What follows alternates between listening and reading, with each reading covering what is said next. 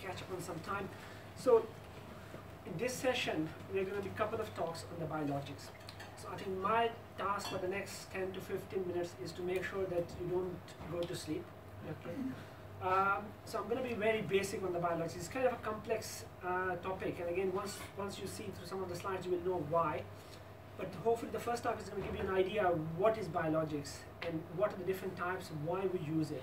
And then my colleague from Manchester, so he's going to go through the practical application of all those talks, all those therapies. So what is biological therapies? I was thinking about it, and I think what you just need to realize that whenever there is an injury, the body will try to heal. That's the biology, that's the biological nature of any injury, that the body will try to heal. So all the biological therapies, what they are doing is to enhance that healing potential of those injuries. Okay, they're not doing anything extra, they're just helping the body to heal along the way. So biological approaches are used to treat orthopedic injuries, to improve the clinical outcomes and promote tissue regeneration and healing. They can be used either in isolation, or you do another procedure and then you use biologics to augment the healing potential of that procedure. Okay. Now again, there are different types of it, so they can use either the cells, and that's what the body does, or the body use some growth factors. Okay. So the utilization is the growth factors, your autologous blood products, and cells. So those are three things which you need to remember. And again, growth factors and cytokines, that's the first thing. Second thing is your PRP, which is very hot in orthopedic sports literature at the moment. And then you got your cell therapies. So cell therapies, that's where the stem cells come in. So we're not going to cover the stem cells in the whole, but we are interested in the stem cells which can be used for the sports injury or orthopedic management. If you look at the cells, so the cell therapies, so they could be either autologous chondrocyte implantation. What does that mean? That you took some cartilage cells from a human, you grow them in the lab, and then you put them back into the human or in the patient. So that's your autologous chondrocyte implantation. Or you got mesenchymal stem cells. So mesenchyme, that's your connective tissue, and the mesenchymal stem cells are also called stroma cells. So those are your stem cells basically. Okay, and on those stem cells, the different ways, so they can come from either your bone marrow or they can come from the fat, and we will look into that in a little bit more detail later on. Okay, but in a nutshell, if we talk about the biological therapies, it's either your growth factors and cytokines, you got your blood products, which is platelet-rich plasma is one of them, or you got cell therapies, which is either your chondrocyte, autologous chondrocyte, or you got your mesenchymal stem cells. How you prepare those mesenchymal stem cells from your bone marrow or from your fat will determine how effective they're going to be. So that division here is either heterogeneous preparation, which is your bone marrow aspirate concentrate, or you got culture-derived mesenchymal stem cells, or you got mesenchymal stem cells which you have purified through different preparations. So first of all, let's just look at the growth factors. Now again, the slides are quite detailed. I'm not expecting you to read or understand all of it, but again, this is a list of all the growth factors which have been worked on. Okay, the one in the red, BMP2 and FDGF, so in certain states in America, they've got the FDA approval. Okay, now if you look at systematically of all of them, so BMP is bone marrow morphogenic protein. Now they all have different roles, and all those roles have been studied. There's a lot of basic science literature available for all those, as we will realize later on in the presentation, but very few clinical papers available, or good quality clinical papers at the moment. So again, common example what we normally use, so BMP2, so it promotes your mesenchymal stem cells to the osteoblast or chondrocyte. So either you can help in the generation of the bone or healing of the fractures, or the chondrocytes or the cartilage. Okay. So again, if you look at, so again, osteoblasts, chondrocytes, so these are all the different growth factors you can use in the biological therapies. If we look at the second part, which was the platelet-rich plasma, which is basically you take some blood out of a patient, then you spin them in different machines, and we'll go through that, and then you will get a plasma which is rich in the platelets. Okay. Important thing about those is that there, at the moment, there were more than 20 different companies with 20 different systems who can produce that platelet-rich plasma for you.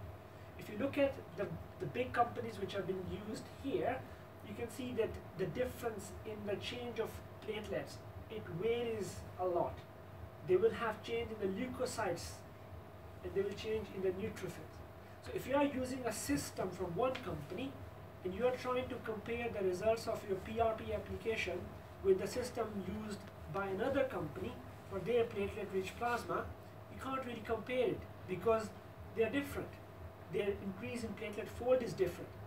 And the additional factor on that is that this is what the machine is doing out of that blood which you've taken. It also depends on the patient, their level of activity, and also how much platelets they have, and that will determine how much increase you will get. So it's not straightforward that you've got a PRP and you will say, right, okay, this is going to be effective because I know this is PRP. Okay, there are a number of other cofactors which will determine how effective that is going to be. So you can start to look at how difficult it is to analyze any results from the studies because of the varied nature of all the products which are available. In the PRP, so we'll go back. In the PRP, now again, yes, the platelet-rich plasma, but then it's not just the plasma. So you've got other things as well. So you've got proteins, electrolytes, hormones, so all those things are present in your PRP. So it's very difficult to say which of that is which is causing the effect. So cause and effect is quite difficult to be asserted in that.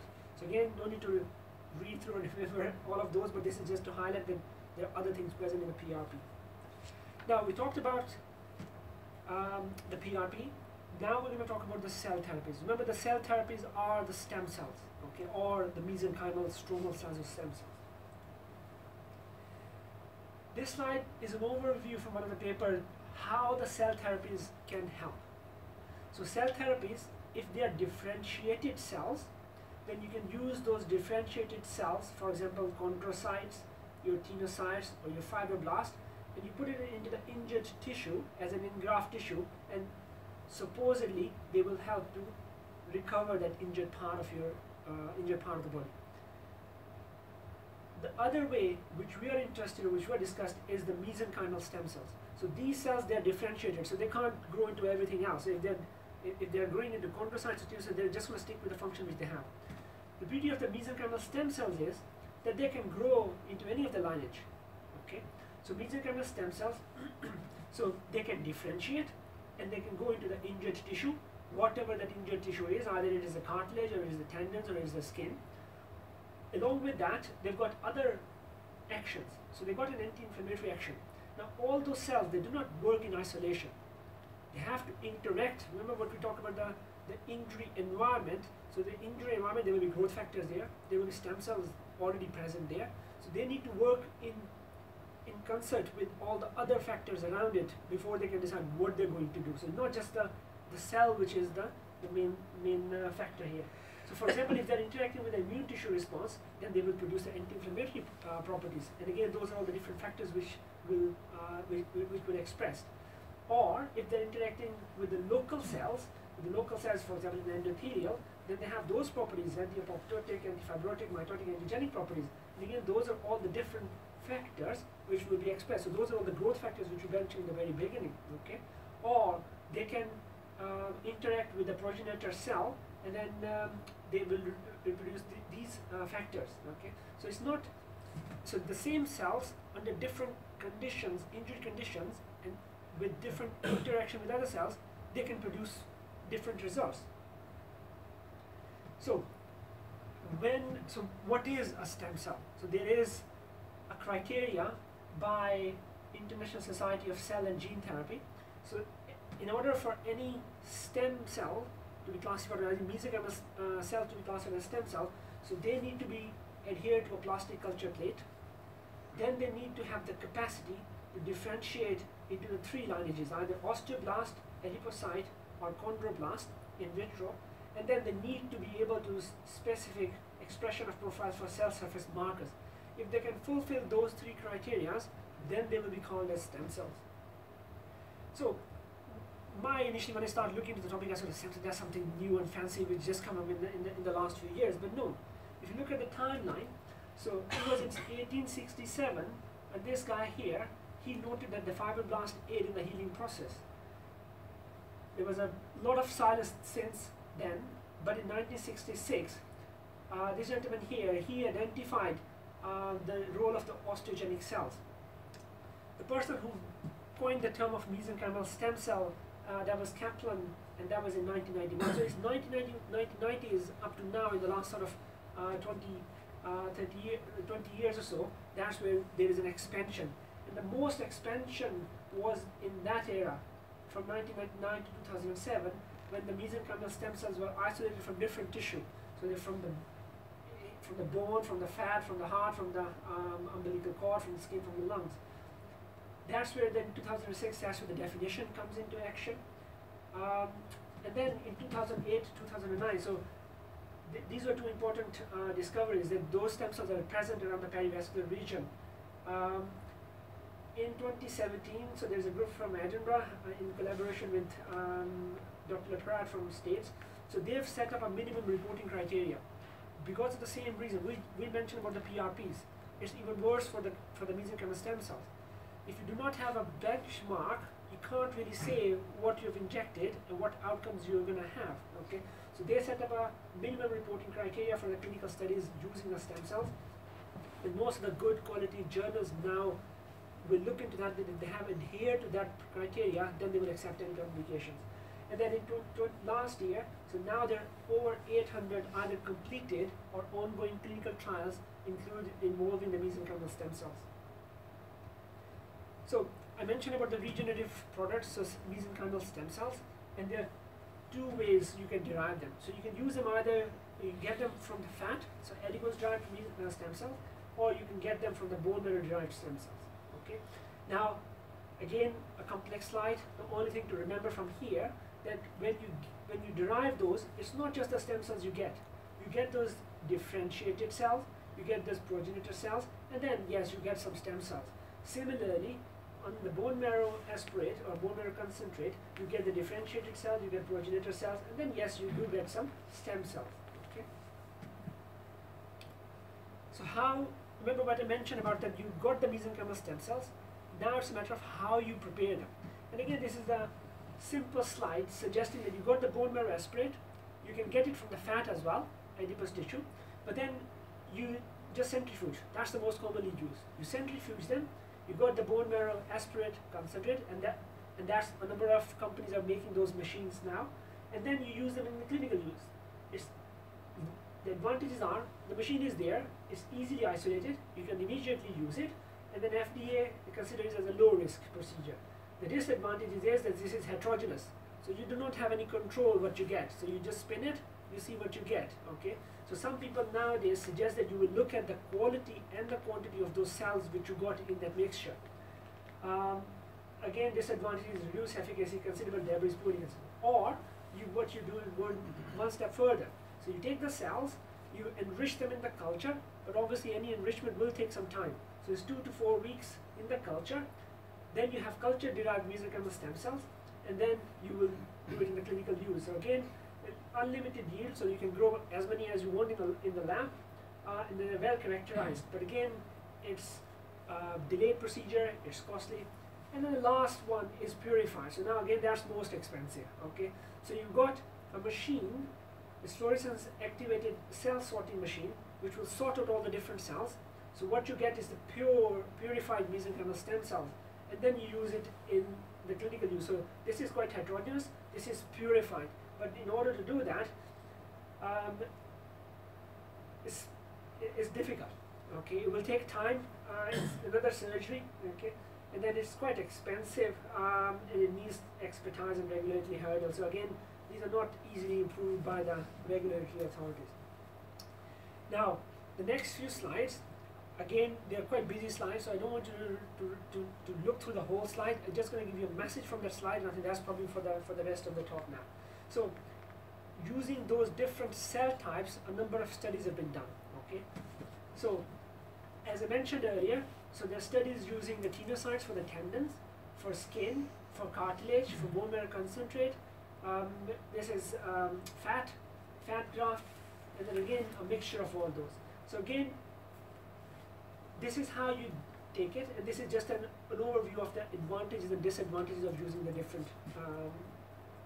Now, you might have noticed that the 4 here is big, and that's deliberate, because 4 means that there are a number of randomized studies, or there's a lot of work already been done on those cells. Okay, if they are in the early stage, then there's all 2A.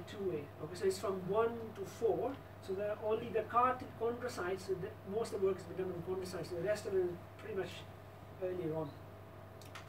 In one of the paper, the PRPs were used in all those different parts of the body. So rotator cuff, fracture healing, muscle injury, ACL, plantar fasciitis, Achilles tendon, hip and knee epicondylitis.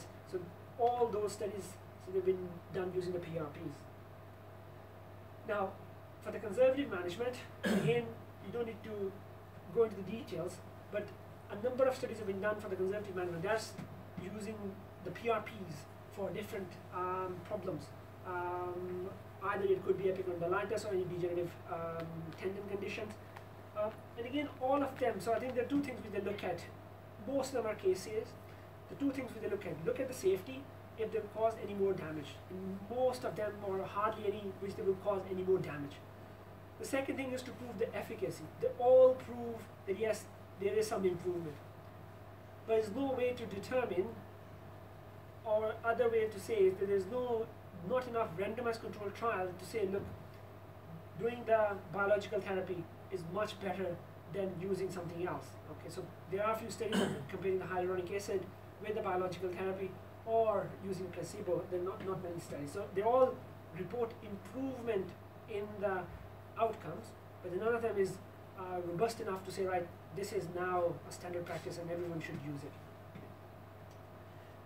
And then a number of those cell products have been used in combination with surgery. So that surgery,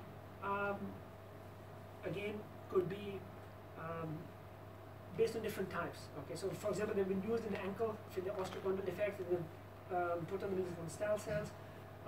And again, there was only one study which was a multicenter or a pilot randomized trial. The rest of them, again, they're all cases. If you're interested, I can send you a copy of this paper. So, in summary,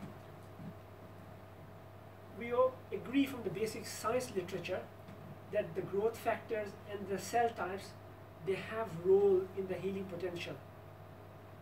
And the musculoskeletal tissue engineering has made it possible to apply that basic science knowledge into the clinical practice. However, we need to be sure that when we're using those biological therapies, we do understand the injury environment and the biological therapy being delivered. Because as we might have noticed that not all the biological therapies are the same. Even if by the face of it, it looks like it's a PRP, by the face of it, looks like mesenchymal stem cells, with the different methods of preparation, they're not exactly the same. So hopefully this have given you just an overview what a biological therapy is, what are the different types, and yes, there is a lot of research happening about those at the moment. And then if any questions, I'm happy to answer, otherwise we'll get Mr. Shawks to give the next half of the presentation.